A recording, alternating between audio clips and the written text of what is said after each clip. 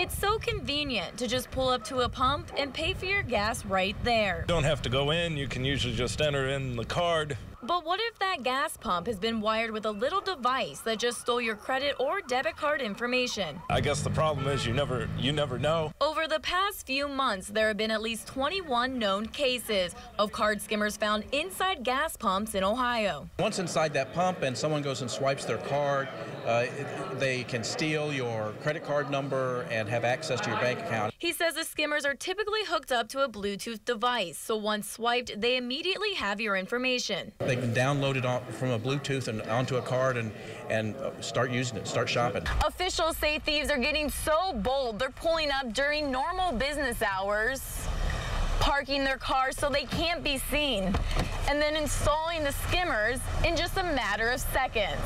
A lot of the times these are found in high traffic areas close to the interstate. 7 counties in Ohio have had reported incidents, so officials have started holding skimmer summits to make the public aware of the scam and what to look out for.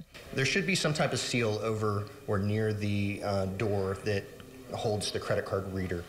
Check to make sure that that seal isn't broken, cut with a razor blade, says void on it. He says it's also a good habit to look at the part where your card slides in to see if anything looks suspicious. If it doesn't look right, it's probably not right.